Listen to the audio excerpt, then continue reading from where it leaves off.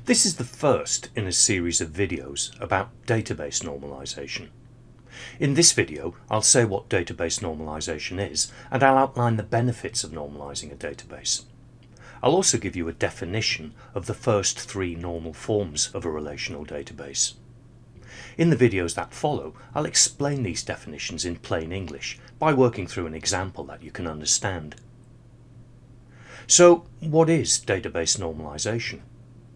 Once you've decided what data you need to store in a database, at least in general terms, then you need to work out what tables you're going to need. You need to know what columns each table will have, and you need to identify the relationships between the tables. Normalization is a formal process that will allow you to do this. It's a well-documented, systematic approach to organizing the data in a relational database. It's a refinement process through which you can derive the most efficient structure for a database. During the normalization process, a relational database is transformed from one normal form to the next until an optimal structure is arrived at. Database normalization rarely eliminates all duplication of data, but what it does do is eliminate unnecessary duplication of data. This means that a normalized database is more space efficient.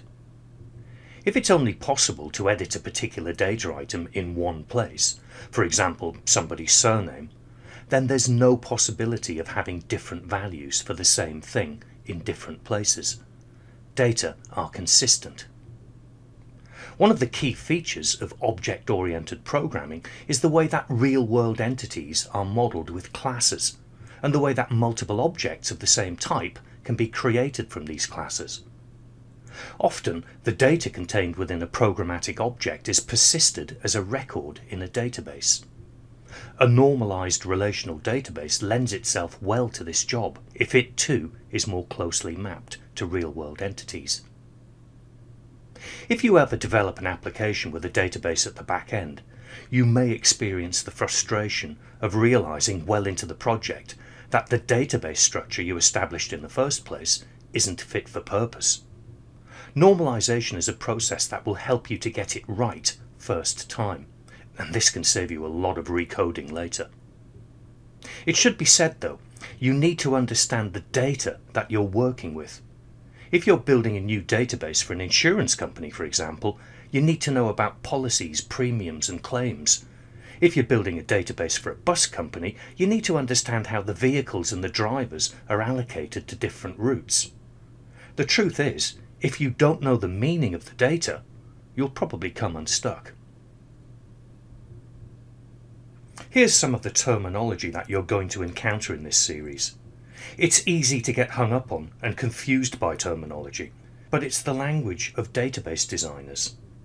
I'll try to demystify some of this jargon for you. And here are the first three most important normal forms defined. At first sight the jargon seems a little daunting, but all will be revealed in the next few videos.